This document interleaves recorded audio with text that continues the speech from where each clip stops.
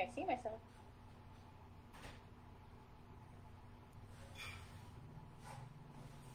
I think we are live. Hello, everybody. Can you hear us okay? Give us a thumbs up somewhere if you can hear us. Okay. We are live. Hello, everybody. Welcome to our first Facebook Live event. I'm getting a standby. Note, you're live. Yay. Hi, everybody. Welcome, welcome. It's fun to see some names pop up here. Hello, hello. Oh, there's no audio? Can anybody hear us? Can any confirm?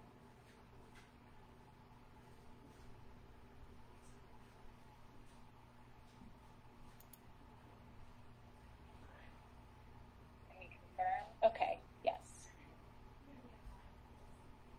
I think we are good. I think we are good. Hi, everybody. Hello, Facebook world. Welcome to our very first Facebook Live. This is our native plant and organic veggie gardening Ask Me Anything. And we're really glad that you're here. If you're new to our page, we are the Conservation Foundation. We are one of the area's oldest and largest land and water conservation organizations in the area. Our mission here is to improve the health of our communities by preserving and restoring open space and natural lands, protecting rivers and watersheds, and promoting stewardship of our environment here in Northeast Illinois. And one of the ways that we do this is by working with folks to bring nature right into their own backyards. My name is Abby Beck. I am the Vice President of Advancement for the Conservation Foundation, and I've asked some of my colleagues and resident plant experts to come answer some of the common questions that we receive about incorporating native plants into your home landscaping or growing your own food right in your own yard. And so this is also a shameless plug for our upcoming plant sale. We have a native plant kit and organic veggie starter kits going on sale later this week. And we also have our in-person native plant and organic veggie plugs going on sale Mother's Day weekend, that Friday and Saturday. I'll put all of the details in the chat to our website where you can get dates and times and location details. And then speaking of the chat as well and to this discussion here, we'll be taking your questions live. So whether you're new to gardening or you've been doing this for a long time, please feel free to join the conversation when you stumble upon this little Facebook Live. We've been collecting comments and questions here for the past couple weeks, and so I will be reading them to our panel of experts for them to answer. But at any point, join us and let us know what's on your mind as we're thinking spring and all getting excited to finally get outside and get our nails dirty. So without further ado, I want to introduce the team I have here with me. I have Kyla, Jim, Connie, and Nancy. Why don't each of you introduce yourselves? Tell us your name, your title, and a little glimpse into your expertise. I will start with Kyla. Hi, everybody. I am Kyla Muhammad. I'm the Community Engagement Coordinator at the Conservation Foundation. I am also a Master Naturalist, and I've been an organic gardener for over 10 years. I've studied things like wild edible plants, as well as sustainable and regenerative agriculture, and so I'm very passionate about merging, food for people with wildlife and supporting the ecosystem. Awesome. And how about you, Nancy? Nancy Cinatl, and I got to the Conservation Foundation by way of College of DuPage, actually. One of the classes I took there was a landscaping design class, which I thought that was the direction I was headed in. I enjoy design a lot, have an eye for it, I think. And then I took Jim's Landscaping for Wildlife class and said, oh, that's really what I want to do. So I'm here as a program administrative assistant and get to do all sorts of fun things and sometimes get to help design gardens. Nothing official, but I get to put my 2 cents in. Nancy did some lovely garden designs for our plant kits, and I will put that link in the chat as well, and it'll come up when I ask one of my questions here in a little bit. But speaking of Jim, go ahead, Jim. I'm Jim Kleinwachter. I work as the Conservation at Home Program Director. I started almost 20 years ago and realized that people want a little help. So that you can read online that doing sustainable things is good and that ChemLawn is not good, but there's a huge gap between a little bit of knowledge and, boy, how would I ever do that? So with the Conservation at Home program, we bring that connection. I go to people's yards. I get the best job ever to walk around these properties and see them, help people, and bring the joy of native plants to them. And last but not least, Connie. Hi, everyone. I'm Connie Kollmehyer. I am an environmental educator with the Conservation Foundation, so that means I get to work with kids mostly, but families and adults as well. And I get to spend time both in the natural areas, also out in schools. We go out and visit schools with the kids, and at the farm in South Naperville. We've got a garden, and we do nature on the farm camps and all kinds of programs there. So I get to do nature education and gardening education with kids. And then speaking of COD and classes over there, I also teach in the Sustainable Urban Agriculture program at College of DuPage. So I teach vegetable and herb production, composting, and all kinds of things that help to grow vegetables and herbs. So I can answer some of those questions as well. Awesome. Well, thank you so much for joining me, team, for doing this little experimental Facebook Live. Really excited to answer some of your questions. If you have them, again, add them to the chat. I see one question here, and it says, what is your favorite cheese? That's just my husband trying to help me test the audio, so thank you for submitting your question, showing that the chat works. Jeff, appreciate that, but we'll skip over that one for now and dive into some actual gardening questions. I think the best one to start with, and so like I said, we gathered some via email from our members over the past couple weeks. And I think one of the great beginner questions, and one that I had myself, was if you want to put in a pollinator or rain garden and you're just starting out, how much space do you need to get started? Is there an ideal space? Is there a minimum space? And Nancy, maybe that would be a good design question for you. I think a mistake that a lot of people make is trying to plant in too small a space. And it's for best impact, you want to have, if it's up against the house or up against a fence, I would say, at least 4 feet out from the fence and maybe 8 feet wide. That would be sort of the minimum, because you want to be able to put in groups of plants. You only put in one if it's sort of a featured plant, like the Baptisia. Or it's big, it could be in the center. But other plants you want to try to do in 3s or 5s or 7s. You'll get the impact of the color and can scatter them around in groups. So that works best if you actually do a slightly larger, size bed. Sure. And Jim, I know you get this one a lot, when it comes to these native plants, and if somebody's trying to do a smaller space in their yard, native plants have that perception of kind of being wild looking and spreading really easily. What's been kind of your experience with folks that don't necessarily want a wild native look, or don't want something that's just going to take over the whole garden? That's the thing. It's right plant for the right space. So we talked to them about some plants are very well behaved and some are spreading. And some people want it to spread. They've got a big area in the back and they want it to, something that they can have go over there. So it's just a matter of finding the right mix of sun and shade, wet or dry, and the habitat that they want. Sure. Well, speaking of that, for the habitat that they want, we have a question here on Facebook that says, easiest plants for landscaping that can be near shade all day. And Tara that asked this question said, I'm in Central Florida. Unfortunately, we are in northeastern Illinois, so we're going to be speaking to what works best in our Midwestern native climate. But for those also in Illinois, Jim, what's the best easiest plants for landscaping in the shade? Right now, I've got woodland phlox, Virginia bluebells, all blooming and looking wonderful, and the bluebells will fall and the ferns pop up after that, and wild ginger. So there's beautiful things. Wild geranium is really nice. So those are some of my favorites. Jacob's ladder is just stunning too. I've got celandine poppy, wood poppy, the yellow flower that's blooming right now. Most of the flowering for shade is going to be in the spring, and then it just goes back to a nice textural thing in the summer. Green.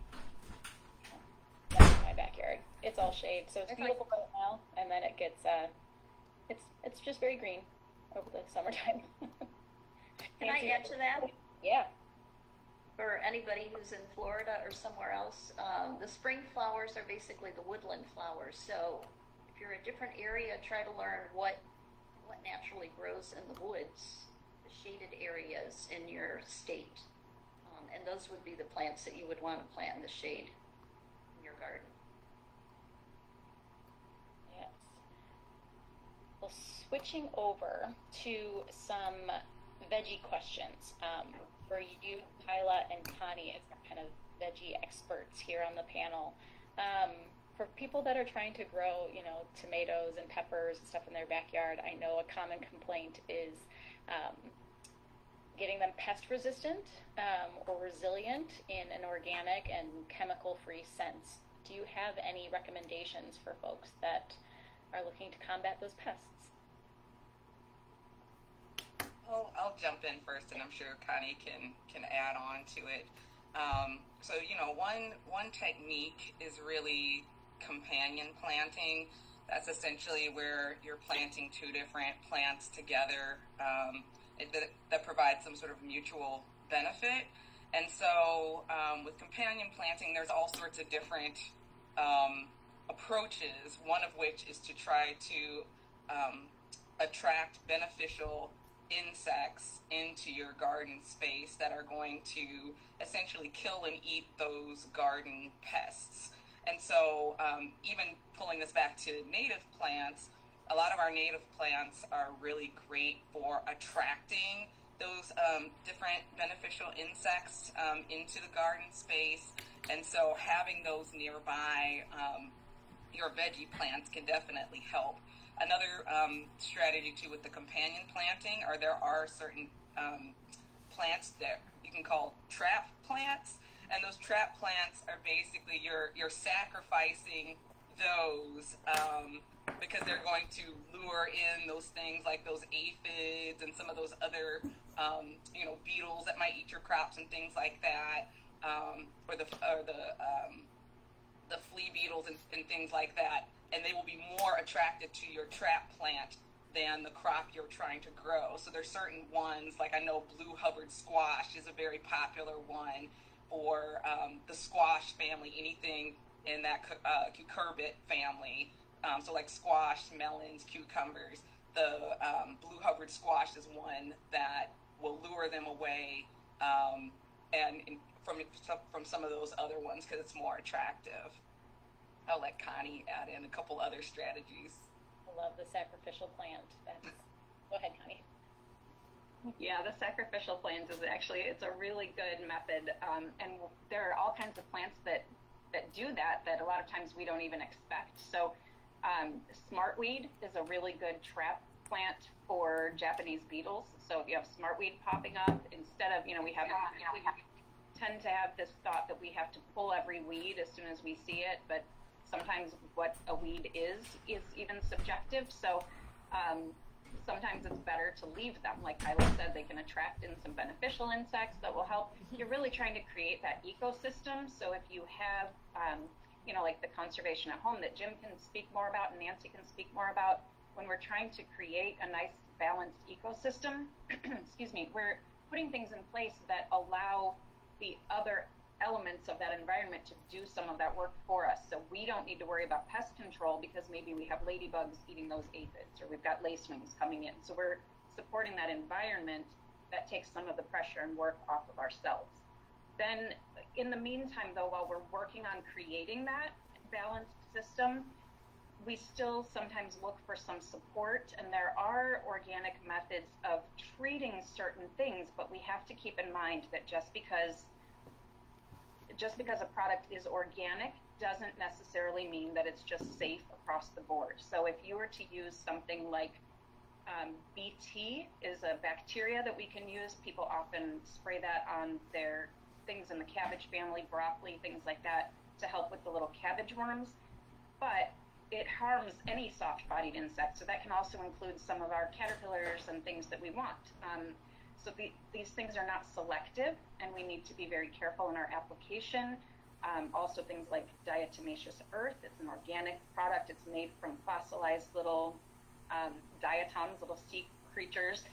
That technically is not toxic, and it's an organic product, but we don't want to breathe that in. It's not good for our mucous membranes, and it's also not going to be good if you have bees visiting flowers, or, so we need to be very careful. Even if something is organic, we still only use it as a last resort, and we just have to be very careful in the application. But sticky traps and things can give a little bit of support in the meantime while you're working on creating that environment that, working toward that balance that is the goal. Interesting. From a native plant side, Jim and Nancy, are there common pests that you see, insect pests, and any best practices for keeping them out of your flower bed? The insects aren't such an issue, but a lot of people talk to me about rabbits or deer, those types of things. The pests are a little different, and there are some plants, most of the insects and other creatures don't like smelly things. So anything in the onion family, like nodding wild onion, anything in the mint family, like bee balm, monarda, they're odoriferous, and they are pretty much, not only will they not eat them, but they stay away from them. So if you grow onions on the outside of your flower beds, a lot of times that can discourage some of these pests from coming in there. And then we tell people too that, instead of planting one coneflower, that might be a favorite of rabbits, but if you got a group of them going, a little nibble here and there, it doesn't hurt them. So the plants typically, like the native stuff, has lived with these insects and other predators around them for quite a long, long time. And we try to tell people it's sustainable and long-lived, so that, there were buffalo trampling the prairie, and fires would burn the prairie down, and the plants still come back. Any veggie comments for rabbits or deer or anything like that as well?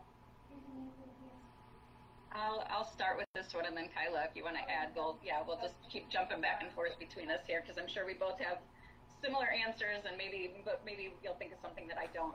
But I love what Jim said about using plants as deterrents. So it's the same in the vegetable garden. Your onions and garlic and things like that are really good to plant around the edges of your garden, but also to intermix your plantings. The other thing is, if there are other things for the animals to eat, then that takes some of the pressure off of your garden. So when we work really hard to have that pristine lawn that's nothing but grass, those rabbits don't really have a whole lot of choices of what to eat in your lawn. But if you have a little bit of a mix, if there's clover, if there are other plants and other options, then that takes a little bit of the pressure off of your vegetable and herb garden. And typically the herbs don't get bothered too much, but if they're hungry enough, they'll eat quite a bit of that. You can always use physical barriers like fencing and covers and things, but sometimes that will work for some critters but not others. Chipmunks will just climb right over that. So it depends on what we're dealing with. But in terms of the onions and garlic, another thing you can do is actually mix up your own, like you can take garlic cloves and crush them fill a bottle with water and basically let it sit out for a good 24 hours and make like a strong garlic tea, and then spray that on some of your plants that are a little more susceptible, like your lettuces. It's not going to harm the lettuce at all, and you wash it before you eat it. I mean, unless you want garlic flavored lettuce, then that's fine too, but that helps to try to keep some of those animals from nibbling on some of your veggies as well, and it can even repel some of those pesky insects also. Yeah, just to add a little bit on to that, biodiversity can really go a long way in terms of just some of those other garden pests, like Connie was saying.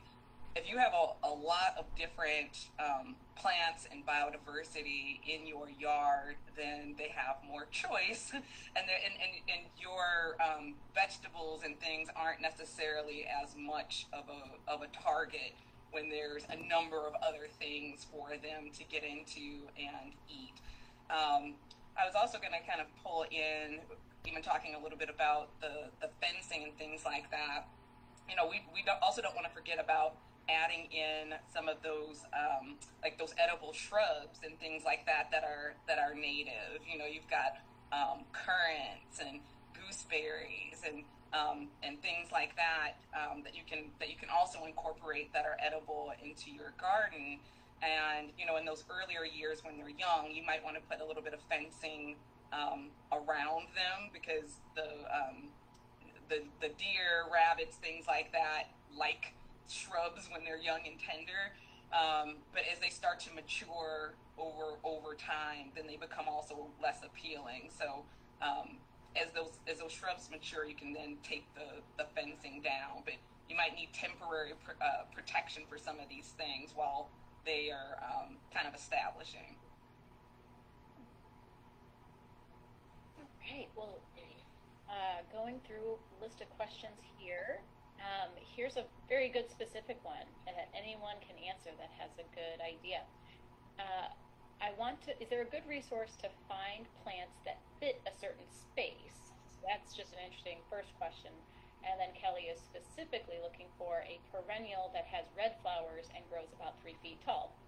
So is there a resource out there that you could plug in your own kind of like parameters and specifications to pull up a list of plants that might fit that, and then specifically any red flower, 3 feet tall red flower perennials?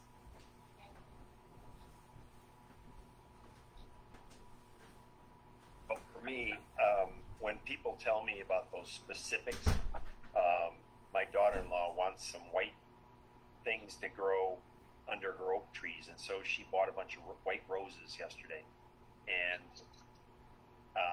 that's not the natural way, and in many cases it's not going to work. So I tell people, like, you know, having some beautiful flowers that are going to be connected to the environment. When we start getting too specific, I want this to be this way, it's more about us than it is about the ecosystem approach, and so I try to discourage that a little bit, and then give them some guidelines to say, well, it may not have cardinal flower might fit that, but it's very specific in where it grows, and it may or may not want to be in that site. But there are always some things to choose from. They just may not be that color, exactly that height. So I guess thinking about the ecosystem approach helps. I was just going to add to a resource that I found helpful. There is a native plant nursery out in Moni, Illinois, the Possibility Place, and they have a very helpful plant finder feature that you can filter for, the soil conditions, the sunlight. I think if it's edible, I think max height, and you can filter all these different factors into it. I'm not sure specifically if color is one, but once you've put in all those other growing conditions that you're looking for that space, it comes up with a list with pictures, so you can actually see what the different plants look like, and then drill into it, and then kind of go from there. So that's a way that you can both match that right plant to the right place, while also taking a look at what it visually looks like in your landscape planning. So I find that is a very helpful plant finder too, so you can kind of back into something that would work for that space. Yeah, that's a good one. I just put the link to the plant finder in the chat for folks. And Kelly was also asking specifically because she wants red for hummingbirds. Anyone have a hummingbird, any other hummingbird recommendations? Well, the cardinal flower that Jim mentioned is definitely attractive to hummingbirds. The other one that came to my mind, if you're talking about red and 3 feet tall, is Monarda. That's actually native more in the Northeast, but grows around here. It's called Jacob Klein. It is a cultivar, but it's still very attractive to pollinators. And I'm pretty sure it would attract the butterflies too. And then what is it, Celine? What's its common name? Royal Catchfly. Yes, Royal Catchfly. The hummingbirds really love. That's full sun. Mm-hmm. The penstemon is another one. There's the bell-shaped flowers that the hummingbirds like. It's typically white, but there are some cultivars that are red, and again, the native one is white, but it's still very attractive to hummingbirds. That's exactly what I was going to say, is that if you're looking for red specifically, then, we've got some good options there. But then if you're looking at red because you want to attract hummingbirds, there are other flowers that will attract hummingbirds even though they're not red. So if you're flexible on the color, I would look more for the shape of the flower. Like Jim just mentioned, a bell-shaped flower. We have, even at the farm, there's a big patch of a flower called mallow. It's like a marshmallow, I think marshmallows, and it grows where it's more damp, and so that might not be appropriate for your space. But just as an example, they're a very, very pale white with a little bit of like pinkish purple in them, and the hummingbirds love them. So sometimes the shape of the flower makes a big difference too, even if it's not that bright red color. And the other thing to think about is the season. So the penstemon, foxglove beard's tongue is, late May, blooming late May. Other things we mentioned are more in July. So it's good to think about providing these for the pollinators throughout the season. Yes. Okay, Connie, you mentioned kind of wetter areas, and that was a question we had received, and maybe Nancy, this would be a good one for you. Any suggestions for dealing with water pooling at one corner of your house or one corner of your yard? You want me to start on that? So we, in addition to promoting native plants, we also sell rain barrels, and that can be very helpful to put in a rain barrel or two. The rain barrels we sell, you can connect more than one together using one downspout. So that can, you get a lot of water, collect the water, which you can use for your flower beds and your pots and such, but then you can also, there's an outlet so you can divert it away from your foundation. And then also putting some of the deep-rooted furry plants around the foundation, or shrubs that have a more extensive root system than turf grass does, which roots are very short. It can really help in soaking up the water and keeping it out of your basement. Yes. And I am going to put in the chat right now our plant kits. So we have plant kits going on sale this week, and Nancy put together some plant kit designs to accompany these plant kits, and one of them is a rain garden kit. I am going to be purchasing and planting that rain garden kit. I've diverted some of my downspouts into a wet area. I've kind of dug it out a little bit so that it creates a little reservoir for the water. And I'm so excited to get these plants in the ground. And I know they'll be kind of spread out at first. Do you recommend doing any mulching in a rain garden situation in between plants to start, Nancy? Were you going to say something, Jim? You go ahead if you... Yeah, I can reach that. You said you had all the leaves earlier. You talked about leaves. they're a good thing. I mean, you don't need a bunch of wood chips necessarily. A lot of the prairie plants are not used to wood decomposing, where woodland plants love that wood, but the prairie stuff likes leaves. So shredded leaves are a wonderful thing to put down and cover the soil. And then if you plant your plants in clusters of 2 or 3, then you really get a nice effect, and you can kind of learn as people are understanding their native plants. They don't know a lot about them, so if there's 3 of them in a triangle, then you kind of say, well, there's this one and there's that one, and you can triangulate the other one, and so you can find out the difference between your natives and the weeds. Can I also just add to going back to the person's question about, water pooling in their yard? I had the same issue in my own backyard in particular, where there was large amounts of water pooling, and putting in a couple of strategically placed rain gardens filled with native plants definitely has helped fix that issue. And I did that about 3 years ago, and every year, as those root systems are continuing to build out, it seems like it's capturing even more water and kind of holding it in place a bit better, so it can slowly filter out. So I just wanted to say personally that the rain gardens, they definitely do help with some of that standing and pooling water. Yes, I first-hand knowledge of how awesome Kyla's backyard water retention and stormwater management is. And there's a video. If I'm quick enough, I'll try and find the video and put it in the chat too. If you have water problems and want to see a really good example of how to manage them in your yard, Kyla's backyard is just a great demonstration of all of that. Another question for you, Kyla, that I think you can answer is native plants in containers. Can you grow native plants if you don't have a big yard, if you don't own a yard, if you're working with a small patio or a balcony or something like that? What are the best options if you're trying to still get some native plants into your life? So yes, you can still do native plants in containers. It's a little, you have to think about, again, going back to native plants and accommodating those deeper root systems.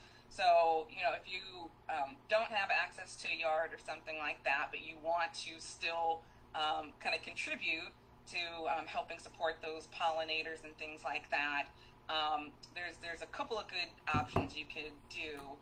So there are about 17 to 20 gallon tubs that you can use, and put a few different native plants in there, and I'll go over some ones that can generally work in containers.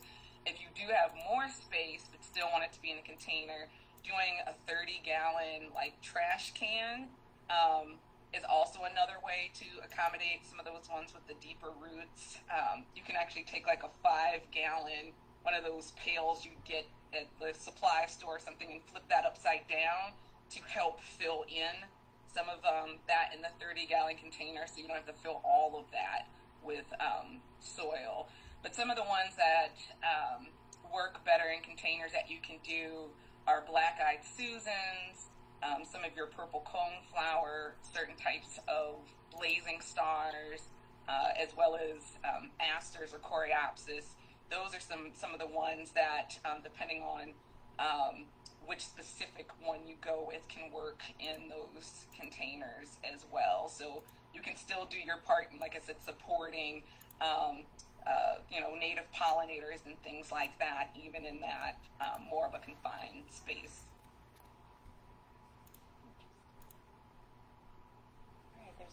Another specific plant question for you all. Aside from purple coneflowers, should I avoid any other colored coneflowers because they're non-native? I don't know who wants to take this one. I'll jump in. Okay.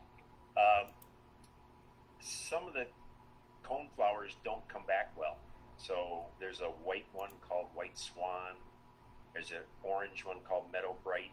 When they have a name next to them that says like when Nancy was talking about the Jacob Klein, if it says a name, those are cultivars.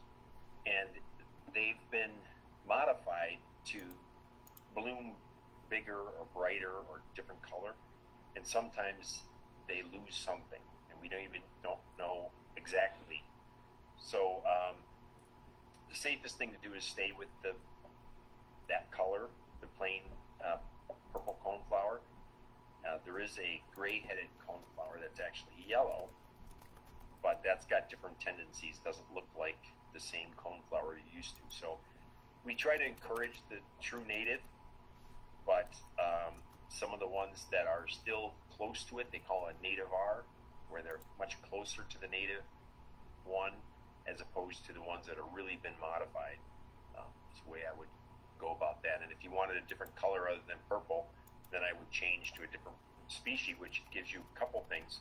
Not only do you change the bloom time, and you change the attraction. So coneflowers will bring in certain things like finches, for example, or butterflies, and having something else as like a companion plant would be a good thing to do and add diversity to it. So I hope that answered your question. If not, I'm happy to answer more. Anyone else have any follow-up to that?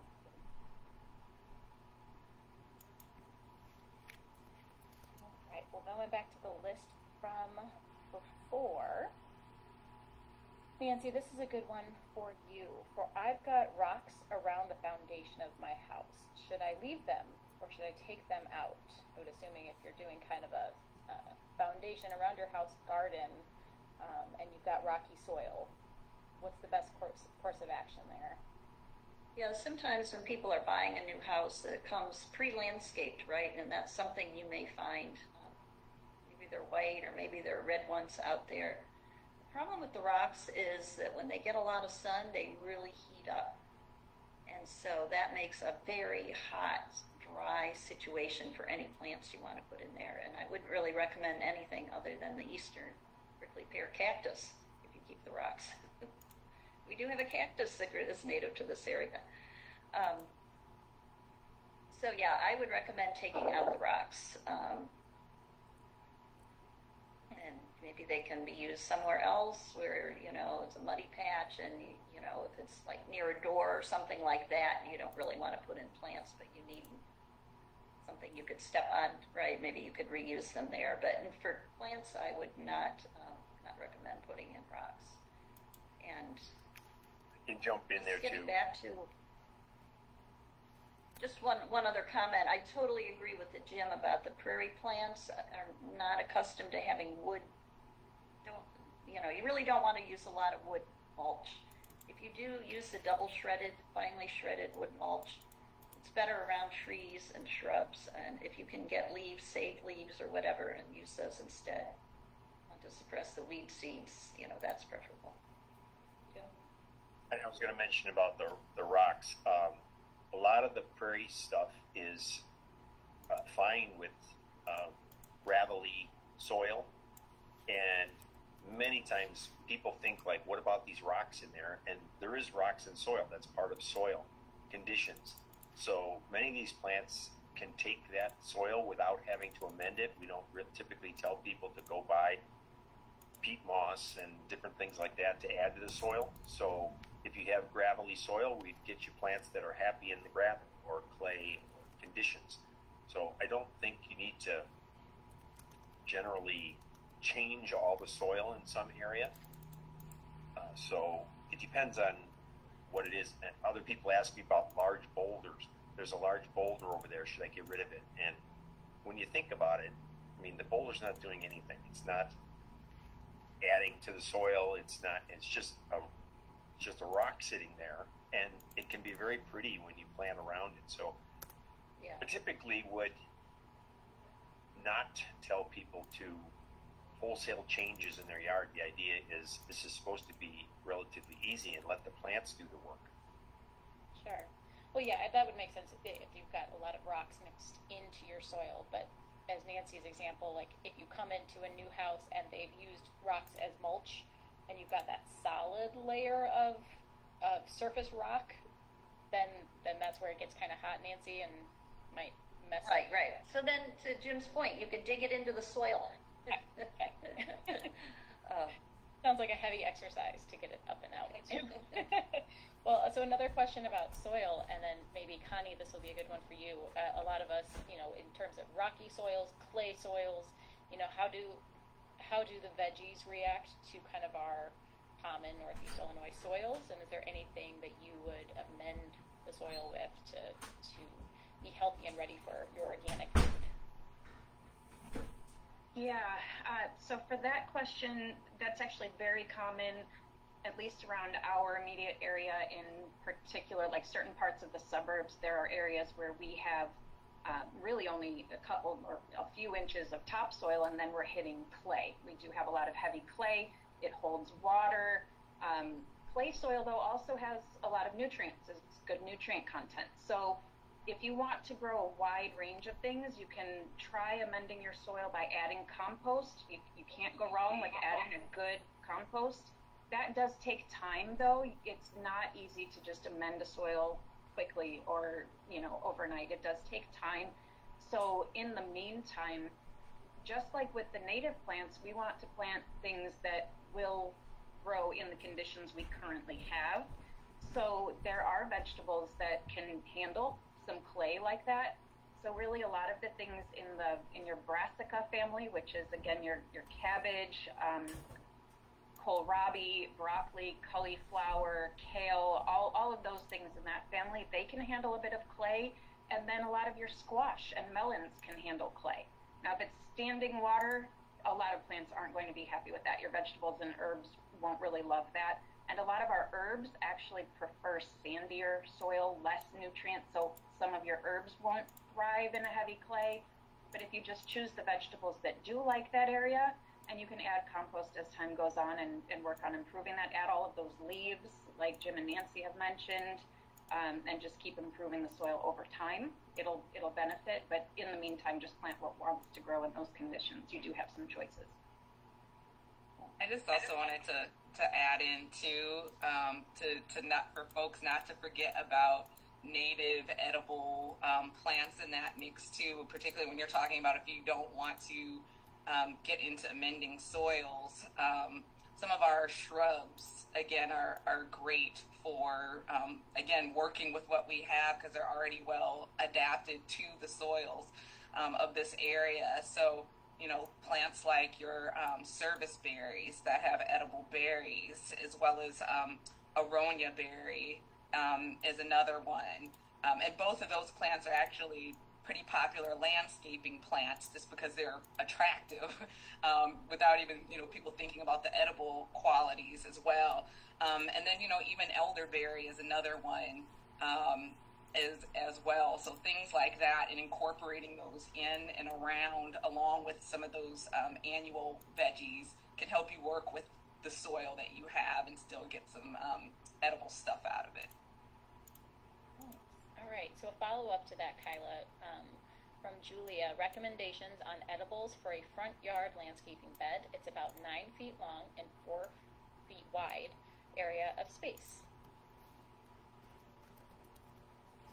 So, I guess I'm sorry, I might have missed it. She's talking about just like generally or specifically native edibles or kind of a little bit of... A little bit of both. What? Just as edibles for a front yard landscaping bed. So, I think again, this kind of goes back to some of this when you're talking about in the front yard is like, how like neat do you want it to look versus not. Obviously things like your lettuces and a lot of even like your leafy plants and whatnot, depending on how you design that can look really nice. I've actually even seen a number of cabbages just grown ornamentally, increasingly around in different areas. So cabbage is like another one that you can easily incorporate into that if you're trying to have a neater look.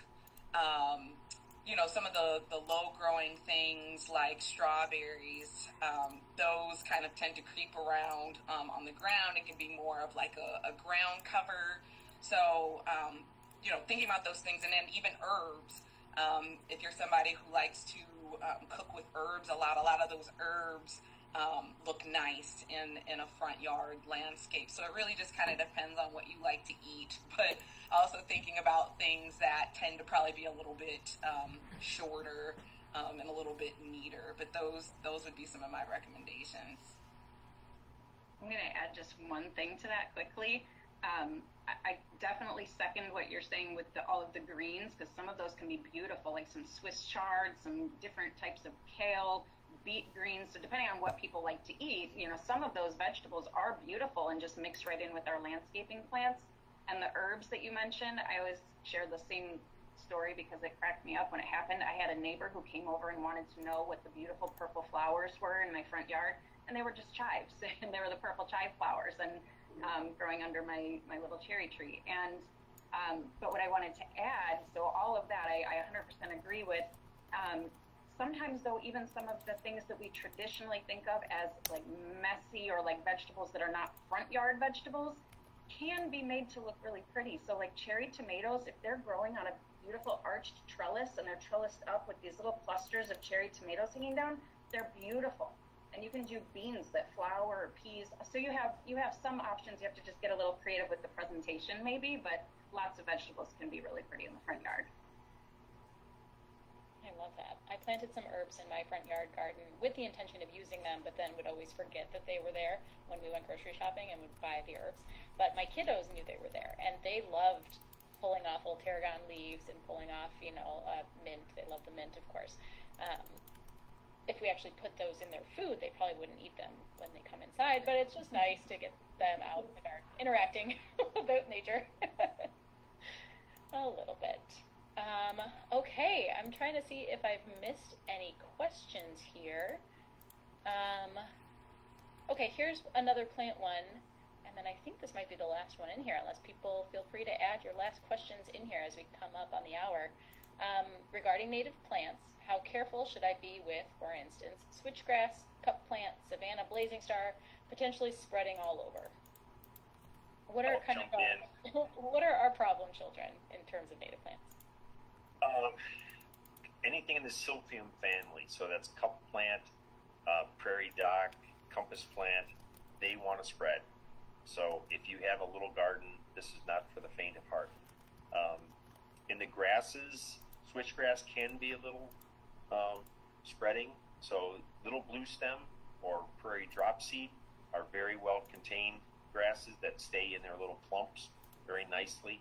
So I think having this access, and for anybody out there, you can reach us through the Conservation Foundation 24 hours a day, almost via email, and put your questions out to us. So it isn't that when this 2 o'clock comes up that, oh gee, all the questions are over now.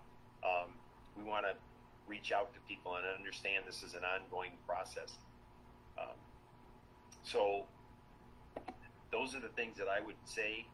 And if you're unsure, like this question says, then contact us and we'll give you specific ideas for small areas that are not aggressive and then might be helpful. Well, in our remaining couple minutes, maybe each of you could go through and either, a commonly asked question you get that we didn't cover here, or just a resource like Jim was saying, where to go for more help. And I'll start on the side of my screen. So Kyla, any other burning questions that you think? Oh, one. Someone wants to know when spring will arrive. Also in the chat. Pretty big thing. In due time. Right. Good question. This has been a very interesting winter and spring so far. So yes, we'll have to tune in and see. I think I would just speak to briefly how both bringing together native plants along with your veggie plants, how well thinking about them and planting them as part of a broader system works. Those native plants can really pull in additional pollinators as well as some of those beneficial insects we were talking about. So they can help, better pollinate your vegetable crops as well as with those beneficial insects. help really alleviate some of those garden pest pressures without having to use chemicals. The native plants are also helping, build up your soil and the nutrients and things like that. And some of them are kind of pulling them up from deeper depths and up to the surface, which can help, again, feed your veggie crops. So there's just really a lot of benefit in thinking about and planning those two things together. All right, Nancy, final thoughts. I think one thing we didn't touch on too much is the benefit of native trees and shrubs. Kyla talked about edible, shrubs and trees. But in terms of the insects and the interaction between the insects and the native trees and shrubs, it's really important to remember that for the birds, for instance, they need caterpillars. And the caterpillars only eat the leaves of native trees and shrubs and some of the perennials we've been talking about. So if you don't want to get into native plants because you think they're too messy, you can at least be thinking about what native trees and shrubs you can put in. And some of them are edible, like the serviceberry. So I think that's a really important thing to keep in mind. Right, and Connie? Yeah, a couple things there. So I think also part of our vegetable gardens too, like Kyla was saying, it is really important to consider that as part of your whole space and part of the ecosystem. We have this tendency to think of our vegetable garden as separate from our native plants, and so I do want to reiterate what Kyla was saying. And even within our vegetable and herb gardens, we can still like for example, if you grow parsley or carrots, you'll probably have some swallowtails show up, so they really do go together. And with the trees and the shrubs, I think that's another thing too. I get the question often about, if I have shade in my yard, like I want to have trees and shrubs and I want to plant these things, but I don't want too much shade because I want to grow vegetables. So a lot of times people wonder if any of their vegetables can grow in kind of shadier areas. And so there's a general rule, and this is not, 100% of the time, but just as a general rule, there's a fun little rhyme to help you remember that if you're growing a plant for the root or the fruit, so like a beet or a tomato, those plants tend to need more sun. But a lot of our leafy greens, the lettuce, the kale, those things, and a lot of our herbs can handle a little bit of light shade. So if you have areas maybe on the edge of your garden, maybe save the sunniest spots for your tomatoes, and in those areas that are kind of light shade or dappled shade, you can still grow plenty of vegetables in those areas as well. So definitely bring in the trees and the shrubs, like Nancy was saying, and let's incorporate all of that and create that little ecosystem that's edible for us and for the wildlife, supporting that as well. Awesome. And last but not least, Jim. I would say there was a theme that ran through this session today about poor soil. So I would add in, highly urge people to compost. We have composters if you want to use your kitchen scraps, and these composters have a locking top so that the critters don't get in there. But even if you didn't go out and buy a composter, to save your leaves and turn them in the soil, stack them up, and that organic material is so critical for the soil. And we're bagging our leaves or grass clippings, all that organic stuff that is being produced on our property. We want to get it back into the dirt and improve the soil. So read more about composting, look on our site for information, and certainly save the organics that you have. Definitely. And throughout this session, folks, I have included links to our composter and rain barrel sale page if you're interested in purchasing one of those. To the plant kit designs, as I mentioned, that go on sale this week, and to our plant sale page that'll have all the details about when our plants go on sale. We'll have the same probably 4 faces you see here today will be on hand during our plant sale as well to answer questions that people might have while they're shopping, and encourage you to keep asking questions. The info account, I put our general info at theconservationfoundation.org in the chat as well. Please reach out to us. That is absolutely what we're here for. We're so glad that you're interested in native gardening and growing organic veggies at your home. Any sort of help you need or resource that we can be, we are here for it. And thanks for spending a little bit of your Monday afternoon with us. We really appreciate you adding your questions to the chat, and hope to see you again soon. So thank you so much, everybody.